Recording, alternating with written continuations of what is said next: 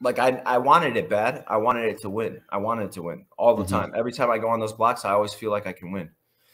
And sometimes it happens, sometimes it doesn't. But am I gonna have a negative attitude if I didn't win for like hours and hours? Why?